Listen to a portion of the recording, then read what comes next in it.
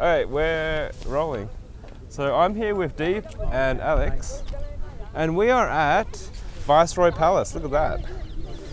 It's stunning. It's designed by Lutyens, Sir Edwin Lutyens, in the 19th century, and it represents the height of the British Empire. And the architecture is intense in the sense that, you know, it's so grand,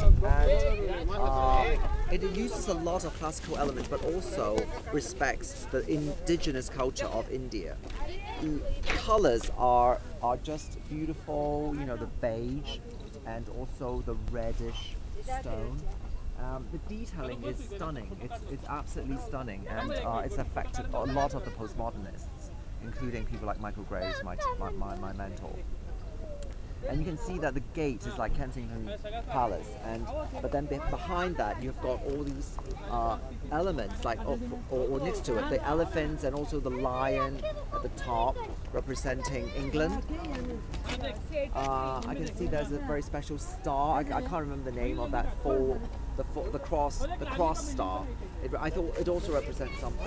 So this is where, you know, the top guy lives, and controlling the entire nation under the British rule.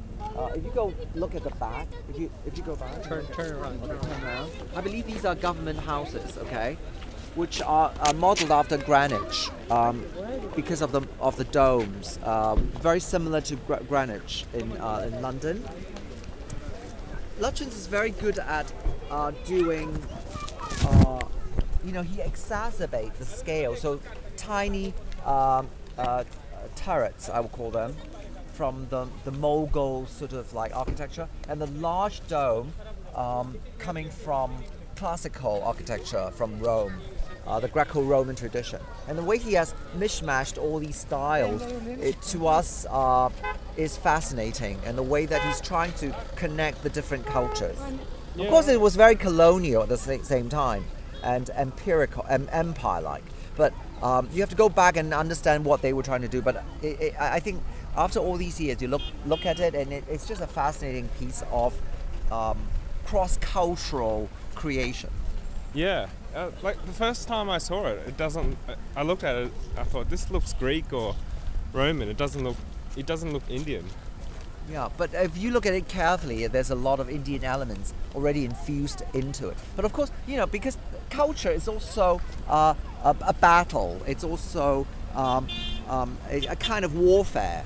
And under the British rule, the Indian culture was also obviously subservient to the British or the European, the Greco-Roman tradition. Okay.